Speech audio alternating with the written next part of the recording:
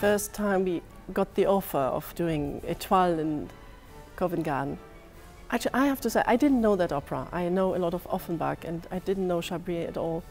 And of course you start first to listen to the music, and I was quite surprised that it's really fun and a mixture of very French but also kind of interesting deeper music in it, and also the music stays, so you start to whistle it at home. That's a good sign actually for an opera.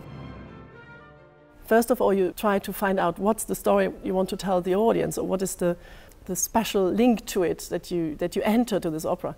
And in this case, it was really weird because there's so many things going on, and I didn't get it at all. And I was saying to Mariam, the director, what is it all about? And she was like starting to explain to me, and I was like, I still don't get it. And then we thought, okay, that's actually it. It's just like a number of just things they happen, and also the music is more like numbers, and suddenly this is happening, then this is happening, and you don't get really the arc of the story. We thought maybe we can even make a collage, and we just have the liberty of having ideas, I mean deep or stupid or silly, whatever, and we just put a lot of things together and we see what comes out in the end.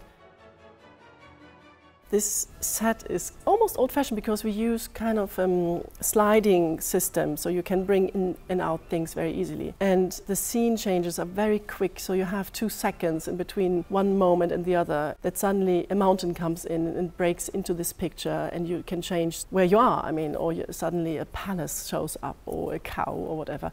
So you are not fixed in one environment. Costumes are part of the set, and time-wise we have a lot of periods in it. We play in the beginning of the century, 50s, 20s, Victorian. Again, the whole thing is a collage in the end.